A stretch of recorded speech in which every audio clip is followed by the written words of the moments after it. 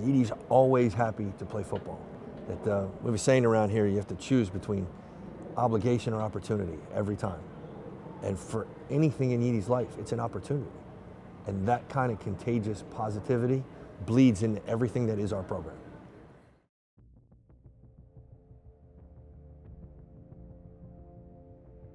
In 1999, the Second Liberian Civil War broke out between Liberians united for reconciliation and democracy against the Liberian president Charles Taylor and his government-supported troops. In 2003, after thousands of deaths and thousands more being forced to flee their homes, 5-year-old Yeedee Thaenrat immigrated with his grandmother, aunt, uncle, and several cousins to the United States to escape the violence.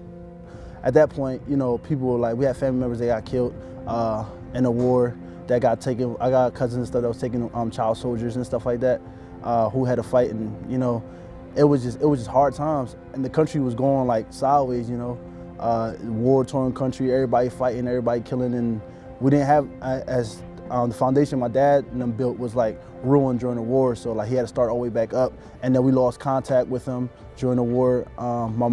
My birth mother, we lost contact with her. I haven't spoken to her in a while, so coming here was like for our future. She set the foundation like, oh, this is what we're gonna do for y'all to come here and be somebody one day. In the United States, Yeedee and his family first settled in San Antonio, Texas, before moving to Philadelphia, where 9-year-old Yeedee used football to fit into his new environment. I mean, Texas was okay, you know. After a while, I got used to it, made friends, you know. The difference, like the racism stuff, it was there, but it wasn't really there, you know. But moving to Philadelphia, I was in for a rude awakening, because the city of Philadelphia it's bad, you know. I ain't never know kids was that mean until I got there. It was really difficult. I got in a bunch of fights, you know, trying to defend myself, trying to defend my little brother, because at that point it was just like Africans versus Black Americans. Even my older siblings, they saw this as different for some reason. I didn't understand, but football was a way for me to build that bond, that relationship with people, so I could be like, oh, so they don't just see me like, oh, I'm African. You feel me? It's just a way for me to, it was a way for me to fit in. You know, that's my way to fit in and make things a lot smoother and a lot easier. Football came easily for Yeedee, and while playing at Father Judge High School, he got his first scholarship to play at Rutgers. However, after getting a severe ankle injury his senior season, Yeedee ended up going to FCS school Tennessee Tech, where the experience didn't turn out to be what he thought it would be. It was tough, you know. It was moments where I doubted myself, like, yo, I just want to give up. I just want to quit. You know, my mom just kept praying, like, no, you can't do it. You came too far. You're too talented. You're too good. You just can't do it. You mean you had all this aligned for you. You worked so hard through middle school, high school to be in the position you are. You just can't give up, you know. And I just think about times like that, you feel me?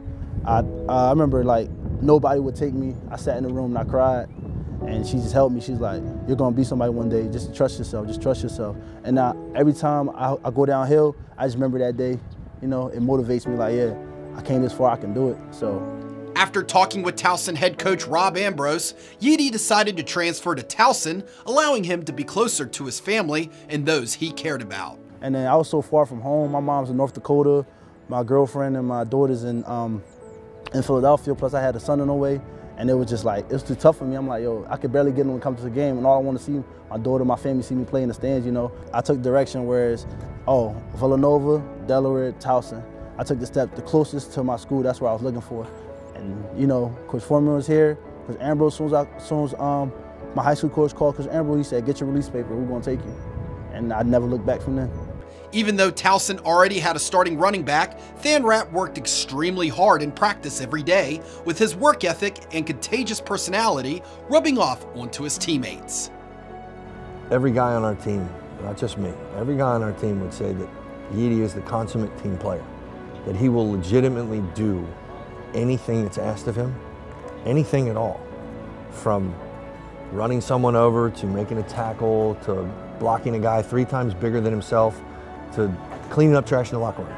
Anything that makes it better for our team, that's what he wants to do. He's not just a running back, he's a leader in the locker room. He blocks his behind off, he tackles on special teams, he does whatever we ask of him on his team, and that's a very, very special player that you'll want on any team. And in week 3, Yeedee got his chance to take over the starting role when Shane Simpson went down with a season-ending knee injury. Thaenrat saw his opportunity and trusted that all the hard work he has put in over the years would finally pay off. I was ready. I was ready. Because Coach Foreman, Coach Ambrose, everybody on the staff prepares everybody like a starter. Because you never know when your time is now. And see him go down was a hurt to the team, and a lot of people on the team was like, "Dang, how we gonna come back? Dang, how we gonna come back from this?" But I showed them to trust me. Like, listen, I do this on special team. Whatever you ask me to do, I'm gonna do it the best that I can and as hard as I can. And everything just fell into place. You know, everything just fell into place, and I didn't do nothing special. I just do the plays they tell me to do, hit my key, and then whatever happens, happens. Since taking over as the Tigers' starting running back, Thaenrat has rushed for over 700 yards and 14 touchdowns, earning CAA First Team Specialist honors and Second Team Running Back honors. Yeedee credits all the difficulties and challenges he has overcome as the reason for his success. What I came from, what I've done, is nothing that's harder than that. You know, it's nothing that's gonna be, anything in my life, it probably gonna come something that compared to it, but it's nothing that's gonna be as hard. Coming, I don't know how many miles from across, going over the ocean to come here and adjusting all the stuff that I've done, I have been through, shaped me to be the man that I am today. Like the challenges I face, the adversity that I know, like even if it's little problems that I have, I know I'm gonna get through it. I don't drain myself. I'm gonna get through it. After traveling from Liberia to San Antonio to Philadelphia to Cookeville, Tennessee, and finally Towson, Yeedee is set to become the first person in his family to earn a college degree. Yeedee knows that his road has been difficult, but knows that everything he has done thus far has shaped him into the person he is today and help him to pass on the values he has learned onto his children. He would probably tell you that without football he wouldn't be where he is today. That it's one of the things that's helped guide him, it's kept him in the box.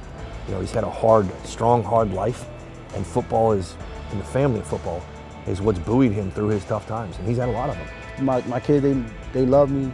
I love them to death, and they just look up to me, so I want to be a great example. So whatever decision I make, I know it's not going to just affect me, it's going to affect my kids. So I have to think not twice, but 3 times before I make the decision, because I'm not just playing for me, I'm playing for them and to have a better future for them to see, like, look, your dad did this, where he came from this country, and he came this far, and look how far he ended up going. You know, the sky's the limit.